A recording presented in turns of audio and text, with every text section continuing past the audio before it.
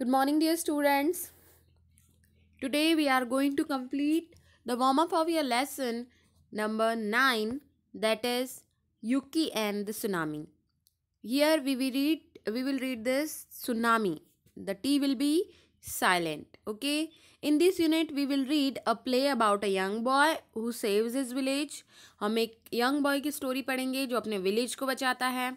Practice regular and irregular verbs. Regular irregular verbs के बारे में पढ़ेंगे. Learn about using will for स्टेटिंग decisions and subject verb agreement. हम will को use करना सीखेंगे जब हमें कहीं डिसीजन लेना हो, तब कैसे यूज़ करते हैं, और सब्जेक्ट वर्ब एग्रीमेंट में इसका यूज़ कहाँ होता है. Practice the different ways of pronouncing ji H को हम कैसे प्रोनाउंस करते हैं अलग अलग वे में, हम ये सीखेंगे.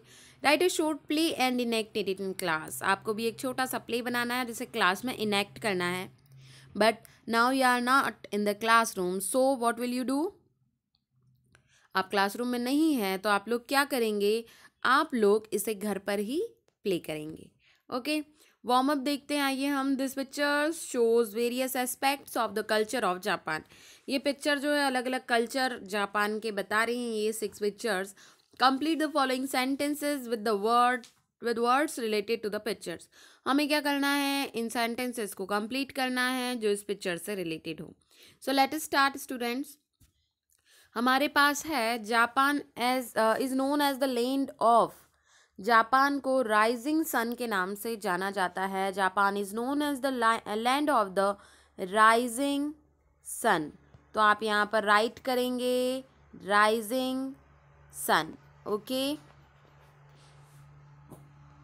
नेक्स्ट है the traditional clothing of Japanese kimono. ये जो ट्रेडिशनल क्लोथिंग है इसे कहा जाता है kimono.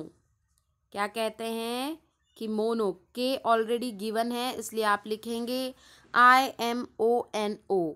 Next is in Japanese culture the dragon is a water God. Actually जो ड्रैगन है, ये ड्रैगन क्या है, ये ड्रैगन सी गॉड है, समुद्र का देवता माना जाता है. और जो वाटर गॉड है वो है सीजोन.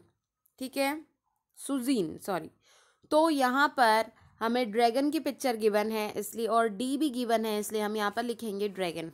Martial arts such as karate and judo first develop in Japan.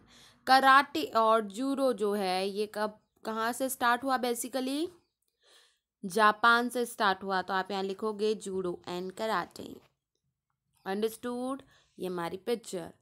अब हम यहाँ पर क्या करेंगे, अब हम नेक्स्ट पेज पर चलेंगे जहाँ पर हमारे 2 वार्म अप बाकी हैं, 2 पॉइंट बाकी हैं.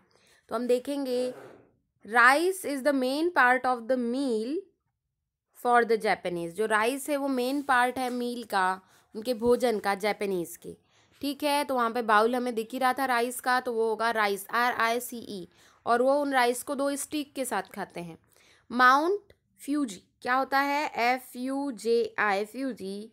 Mount Fuji is a cultural symbol of Japan. जो माउंट फ्यूजी है वो कल्चरल सिंबल है जापान का. It is the highest point in the country. ये क्या है, हाईएस्ट पॉइंट है कंट्री का. क्या, माउंट फ्यूजी.